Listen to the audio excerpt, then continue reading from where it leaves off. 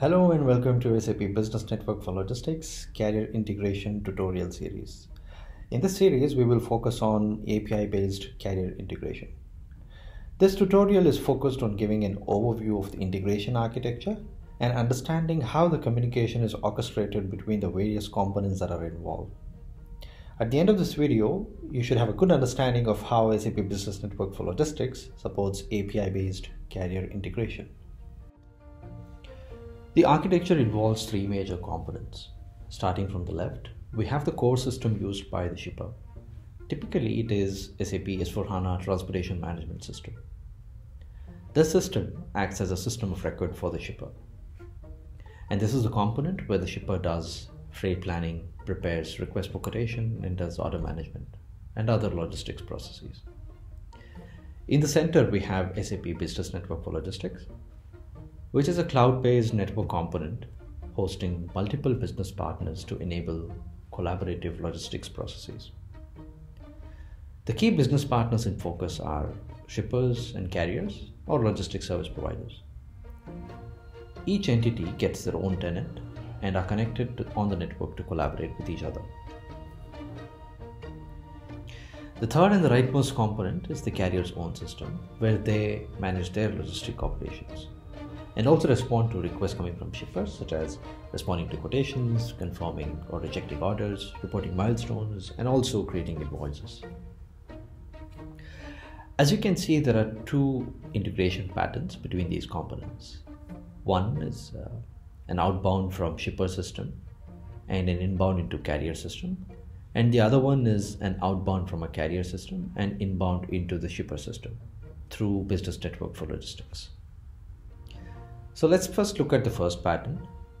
The first pattern is triggered on specific business events in the shipper's TM system, which will then initiate a request to be sent to the shipper's P&L tenant via an established integration pattern based on SOAP APIs.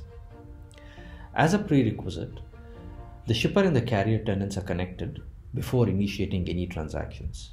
This enables the data to be delegated to the carrier tenant based on information in the payload and also the business events. Now, the way SAP Business Network for Logistics forwards the request to a carrier system via B2B integration is by means of a webhook, which is expected to be hosted by the carrier. A webhook is a HTTP-based callback function, which enables event-based communication between two integrating applications. Carriers will need to configure this webhook in the carrier BNL tenant as a prerequisite.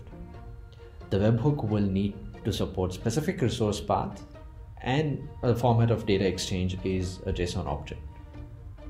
The specification for this can be explored in Business Accelerator Hub, and we call these webhooks as consumer APIs. So of course, carriers will want to protect these webhook APIs by introducing a security layer. So we support basic API key and OAuth 2.0 as security protocols or options that can be configured along with the webhook in the application in the carrier tenant. So once that is done, shippers will then maintain a connection based on the various scenarios, which then completes the integration configuration setup. So we will look into this config in detail in the future tutorials. The second pattern is where the carrier needs to respond to a shipper. In order to enable this communication, SAP BNL exposes REST-based APIs, which are authenticated by OAuth 2.0 client credentials-based mechanism. Carriers will need to raise a request with SAP to receive their client credential details per tenant. The API specification per scenario is also defined in SAP Business Accelerator Hub, and we call these APIs as provider APIs. So once the carrier triggers a call via this API, the call will be delegated to the shipper's TM system through BNL. The data is persisted in BNL tenants as well, and also replicated to shipper's core system, which is transportation management system. The provider API call is considered successful only when the data or the call successfully reaches the shipper's TM system. In the next video, we will go through each step and the configurations that are required for carrier integration to work. Thank you.